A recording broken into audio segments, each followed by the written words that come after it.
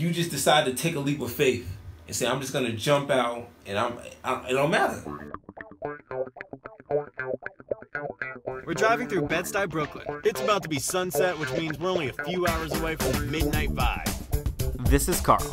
His uncle was a DJ back in the 80s and 90s, but he'd long since abandoned his record collection. This room was totally trashed, and I went in the basement to just move some stuff down, and I saw all these crates and all these records. Over 2,200 records in total. I brought everything up, I dusted and cleaned everything, and then, we had this one turntable. One night, playing around with his record collection, he accidentally went live on Instagram. And people tuned in, they were like, hey Carl, what's up? I was like, what's up? They were like, what are you doing? I was like, I'm just sitting here playing a record. And they're like, well, play this. And I would just play everything people asked me to play, and I did it for like 30 minutes. Friend K-Cell, who's my co-host, came over, and he said, hey, I saw that live video you did. That was crazy. Let's do it again. And it just kind of like snowball effect from there. 7 nights a week at midnight, Carl starts spinning an old school record. He records at midnight to pay homage to the start of hip-hop on the radio. You could only hear hip-hop when it first came out at like 3 in the morning on Saturday. I said, we're going to pick a time slot that's horrible, that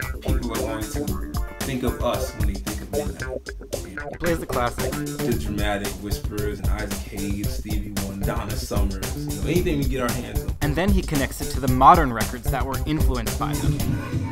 Alright, so y'all knew Wale sampled that. That's nothing. Tonight we're listening to Stevie Wonder, Hotter Than July. Shout out to everybody that's with us. No women in the building.